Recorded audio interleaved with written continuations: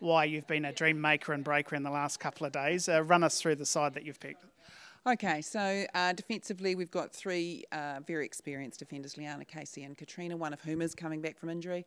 And then Phoenix was the best of a group of young defenders that I was actually pretty impressed with over the trial period. So the remainder of those young defenders are in New Zealand A. And you'd have to say I feel great sympathy for Temalisi, but unfortunately her inability to play trials meant that she was waiting for people not to perform, and that was not the case. So the young defenders stood up. Phoenix was the one who stood up the most, and that's how we've come to those four.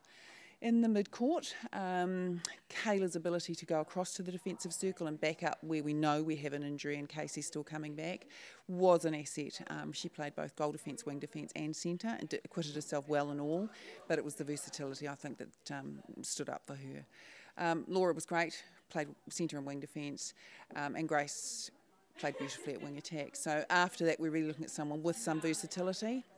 That was a very tough call, and that came down to Shannon in the end. But there were a number of people on the court who showed very good form and could have been picked, and they are in New Zealand A. And if we have an injury, they'll be the people that we call on. In the shooting end, we've got two experienced players in there, in Maria and Jodie. And I was really clear that we were looking for those shooters who will create the most shooting opportunities. We have to create shooting opportunities to win games. And if we're going to win games, we have to have lots of them. So we're looking for creating opportunities and accuracy and offensive rebounding and a low error rate. Those are the four things that dictate whether or not a ball going into the circle is going to score a goal. On that basis, and particularly given a really tough outing yesterday afternoon for all three, Bailey, Malia and Catherine, we were only looking for two of those three. Bailey and Malia came through. Hardest decision out of all of those people that you've mentioned, the toughest area to make your decisions? Oh, I don't know.